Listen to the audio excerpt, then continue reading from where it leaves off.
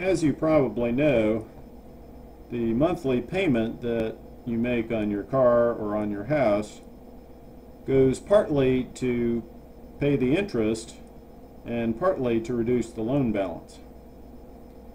And if you're interested in how these break down, then you can look at the complete amortization schedule for the loan.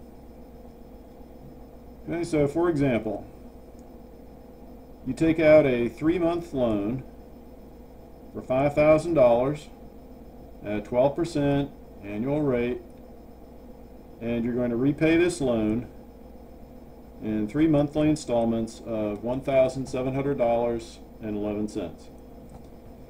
And we need to prepare the amortization schedule. Okay, so again, the 12% interest rate is used to facilitate the calculation. That gives us a monthly rate of 1%. So after 1 month, $5,000, we're going to owe $50 interest.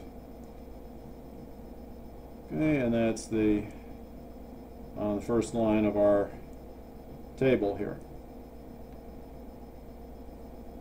Okay, so our payment of $1,700.11 obviously will cover that $50 worth of interest.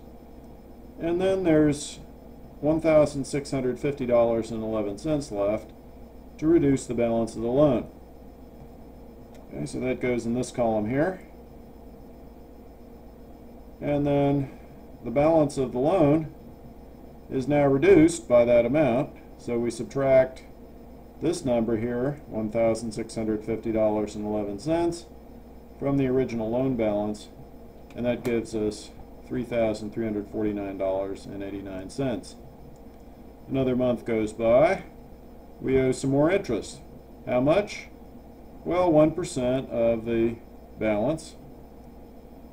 Okay, and so that gives us $33.50, rounded off. Okay, so our payment of $1,700.11